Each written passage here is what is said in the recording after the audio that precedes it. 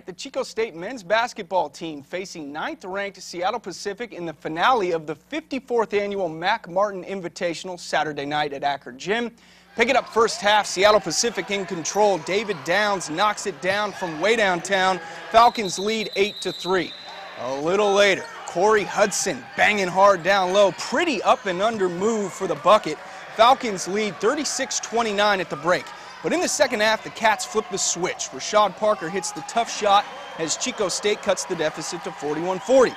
A little later, Gio Estrada, the senior transfer from Sacramento State, takes over. First, he buries the three plus the foul. After the made free throw, Cats lead 64-63.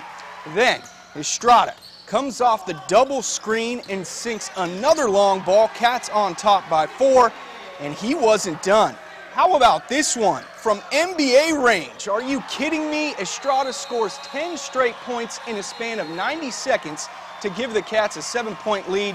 Final seconds now. Chico State up by just 3. Last chance for the Falcons, and Riley Stockton's 3 is off the mark. Chico State comes up with a huge win over 9th-ranked Seattle Pacific last night, 73-70.